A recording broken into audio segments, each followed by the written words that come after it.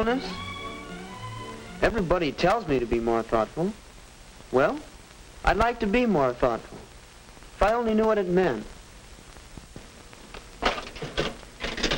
Why should I worry about being thoughtful? What'll it get me? In this world, it's every man for himself. How do you go about being thoughtful? What do you do? Every time I try, I only make things worse. Is there some particular method of being thoughtful that works every time? Yes, everywhere you go, people talk about thoughtfulness. Well, just what does thoughtfulness mean? How does it fit into your everyday life? To discover some know-how about thoughtfulness, let's follow Jane Proctor into her home. For the Proctors are one family who have learned the art of thoughtfulness.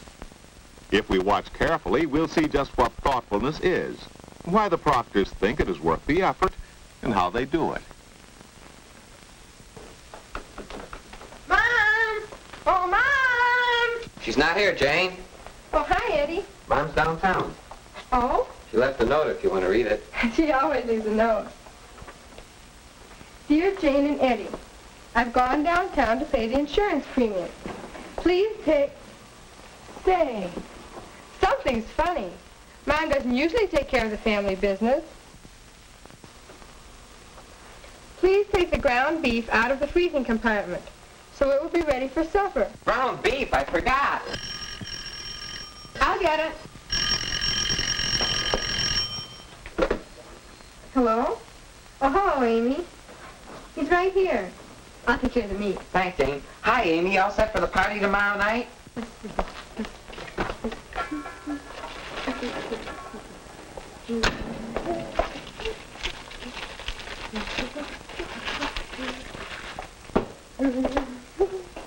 Well, that takes care of the... Eddie, what happened to you? Amy's grandmother is sick. They have to visit her over the weekend. Oh, I'm sorry. I hope she gets better right away. But tomorrow night, the party, you'll miss it.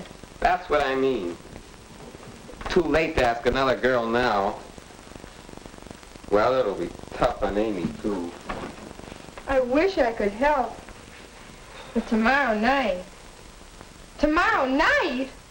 I've got to do something about a dress. You girls have one-track mind. I haven't a thing to wear. I thought Mom was going to fix up the blue dress. The one you used to say was a dream. Used to say it's right. Now it's a nightmare. Oh, well, it's a dress. You'll manage.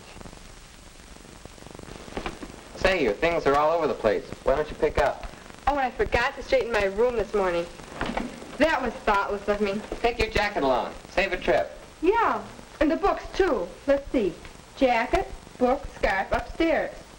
First straighten the sofa pillow. That's the way. Better than wasting time flying from one thing to the next. I'll get your book. Eddie, you know Mom will most likely be late. Let's get supper ready. What do you say? Thought you had to straighten your room. Oh, don't worry, I will. Here's your jacket, too. Listen, if you peel the potatoes and set the table, I'll do the rest. Good deal. I'll take your books, too. Thanks.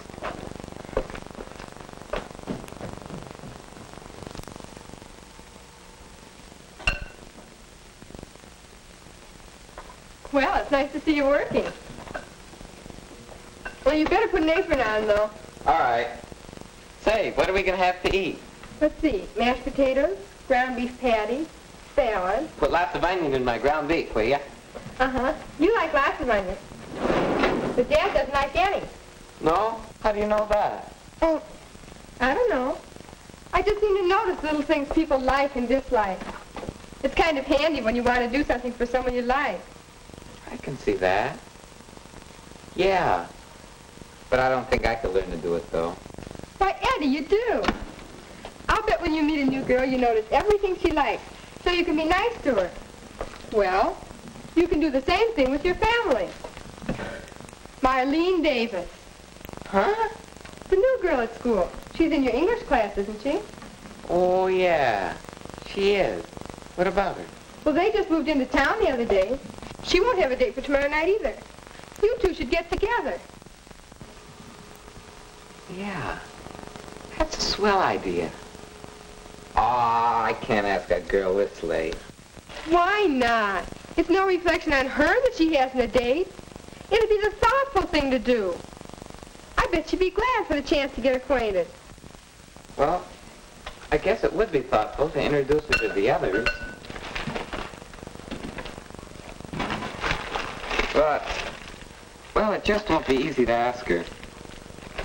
Well, I'll go out and set the table now.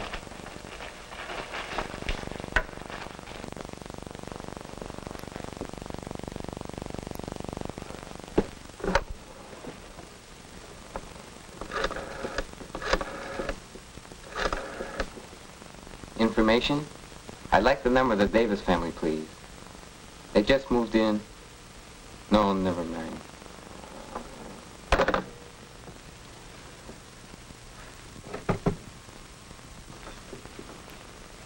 Hi, Eddie. Hi, Mom. Here it is.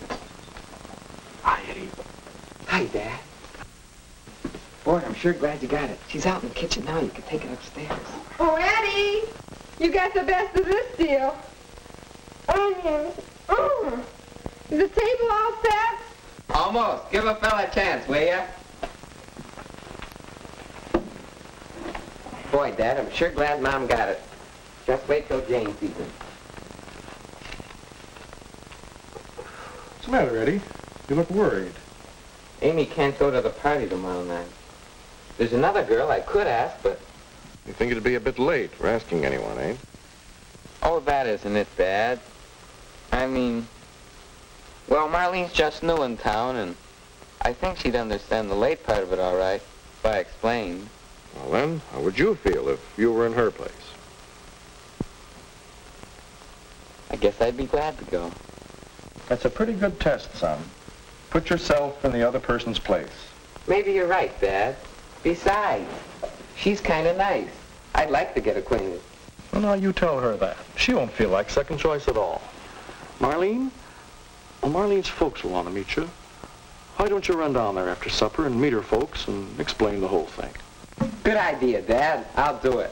Eddie, look and see if the folks are coming yet. They're here now, Sis. Here? Oh, come help me then. Mash the potatoes. Do something. Oh. Well, you're the last of them. Well, I guess Mother and I can do the dishes. Yes, it's certainly our turn after that nice dinner you fixed. Goodness, what a wonderful surprise that was. The most fun was watching your faces when you saw dinner on the table. Oh. Yes, that made everything worthwhile. In fact, that's what makes thoughtfulness worthwhile. Well, I'll go out and start on my homework now. Where'd you put it, Mom? On her bed. She'll find it in a minute. It's the one she wanted, isn't it? Mm-hmm. Mom! Dad! Eddie! She's found it. Come on. Oh, Mom, Dad, it's beautiful. Oh, Eddie, look. Oh, so that's why you went downtown this afternoon. Mm-hmm. Insurance premium proof. Look at my little sister. Is Jimmy a lucky fella? Mm-hmm. But how did you know? I mean, it's the very one I wanted. Eddie seemed to know what you wanted. He insisted we get that particular one. Eddie, you knew all the time. Well, I saw you ogling it in the store window. I couldn't help see you were crazy over it. And you said you didn't know how to be thoughtful. Here, wipe your face. You think you're still chopping onions. Eddie, what if Jimmy and I double dated with you and Marlene? Yeah. Be swell that way. Well, why don't you go over there and ask her now? Yes, right now. Okay, see you later, folks. But now I'm really going upstairs to do my homework. And we've got dishes to do. Mm-hmm. You know, I think we've got a pretty nice family. A fine, thoughtful family.